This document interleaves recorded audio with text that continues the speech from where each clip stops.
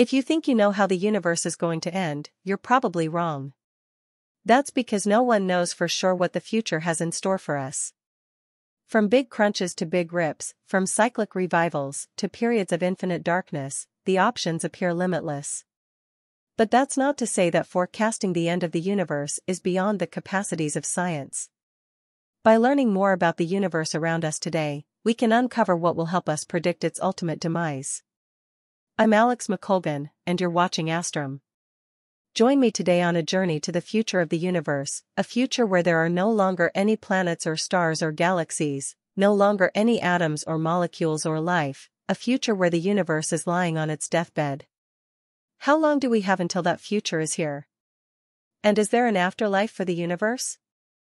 These questions might sound impenetrable, but their answers lie in our understanding of the most familiar force of nature, gravity. Ordinarily, gravity is an attractive force that slows down objects trying to move farther apart or speeds up objects moving closer together. That's why, before dark energy was discovered, astronomers assumed our expanding universe was being slowed down by gravity over time. They even came up with a parameter called Q to measure the rate of this deceleration.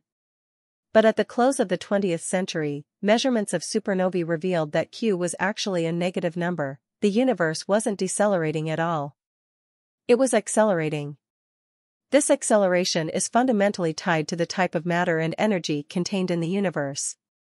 If the energy of ordinary matter gives rise to a gravitational pull, it must take a very different form of energy to explain the gravitational push accelerating the expansion of our universe. We call this form of energy dark energy. The tricky thing is that we don't know what dark energy is exactly, or where it comes from. And yet, the very fate of the universe is tied to its identity. Depending on the nature of dark energy, the accelerated expansion of our universe can grow stronger, settle down, or even reverse course. Rather than making a video on just one of these fates, we've decided to collect them all into one big flowchart to serve as your one-stop guide to the end of the universe. At the top of the flowchart is what dark energy is, and at the bottom is how we all die. Most cosmologists would agree that dark energy is likely to fall into one of two main categories. First, the most popular theory is that dark energy is the energy of the vacuum itself. Second, the leading alternative is that dark energy is the energy of new fields in the universe that we simply haven't discovered yet. Since fields are just a way to represent collections of particles, this would mean that dark energy is made of a new form of matter, new types of particles, beyond electrons or quarks or anything else we know of today. From these two categories, our flowchart is going to branch out into theories of dark energy that are wildly different from each other and predict all sorts of catastrophic futures. On the vacuum energy side, we need to consider whether the vacuum itself is stable, or whether it can jump into a state of even lower energy through a process known as quantum tunneling. A stable vacuum is by far the simplest scenario. It means that dark energy will continue to exist for an eternity in the same form it takes on today. Our universe will accelerate forever, growing infinitely larger and colder in what's called the Big Freeze. The good news is, you wouldn't notice anything changing here on Earth, or even throughout the Milky Way, since there's enough mass concentrated in this small region to counteract the gravitational repulsion coming from dark energy. But if you zoom out beyond that, you'll notice that distant galaxies are being accelerated away from our own in all directions, eventually crossing a threshold known as the event horizon. Just like with a black hole, once you cross this point, you can no longer communicate or interact with the world you've left behind. That means that, one by one, we'll lose contact with all galaxies beyond the local few where gravity is strong enough to keep us close. All that will remain of them is a dimming, reddening light from the moments before they crossed the event horizon.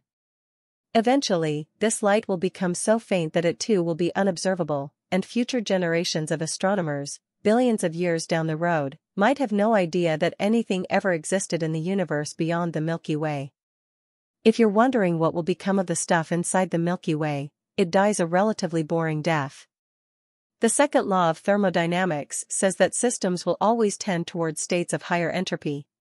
When stars fuse hydrogen into helium and emit light as a byproduct, when planets heat up and winds soar across the atmosphere, and even when you eat a carrot and wait for it to come out the other side, all of those processes increase entropy. But the entropy of the Milky Way can only grow so large. Eventually, stars will run out of hydrogen to fuse, planets will be left to freeze, winds will abate, and there will be no more carrots left to digest. Matter will have nothing to do but collapse into black holes, and black holes will evaporate into a pool of radiation. What we once called the Milky Way will be in a state of total thermal equilibrium. Nothing will be happening. There will be nothing to happen.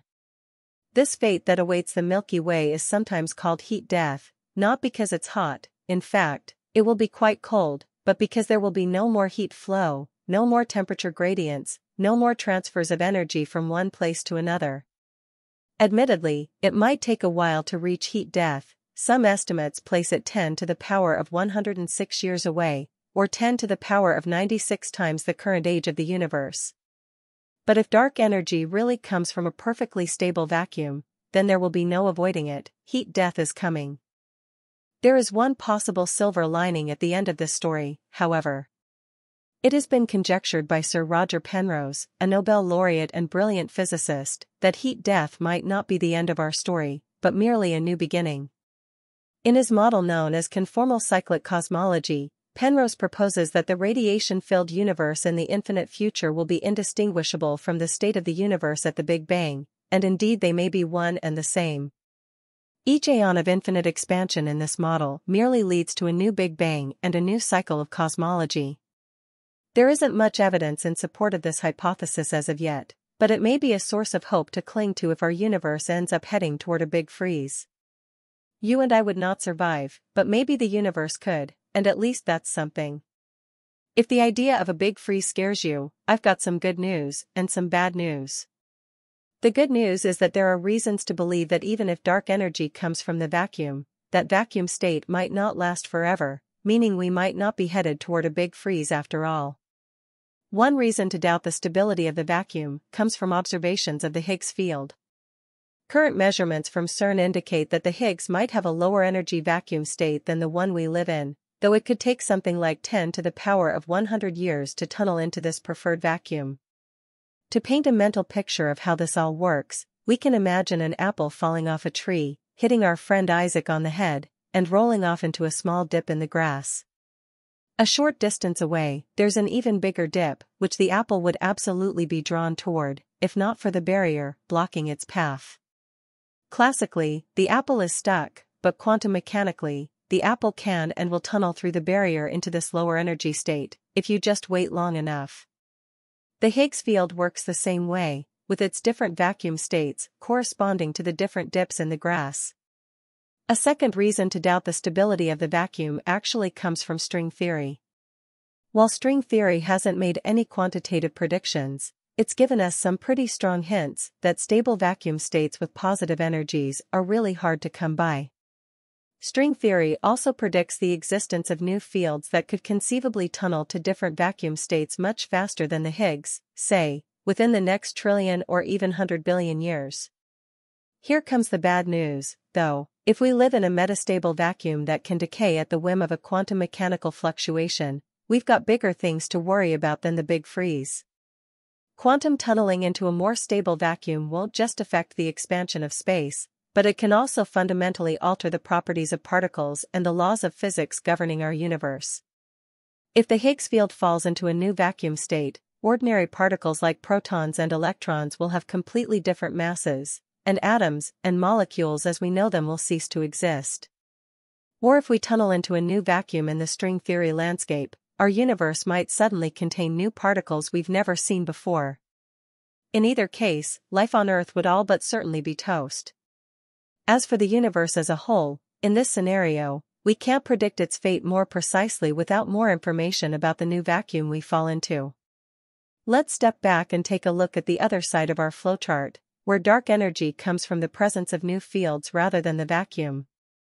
There are different ways in which fields can evolve over time, which would in turn dictate the future trajectory of our universe. Unlike vacuum states, which would have perfectly constant energies between tunneling transitions, fields can continuously gain or lose energy over time. Just like a ball rolling across a rough patch of grass, fields experience friction as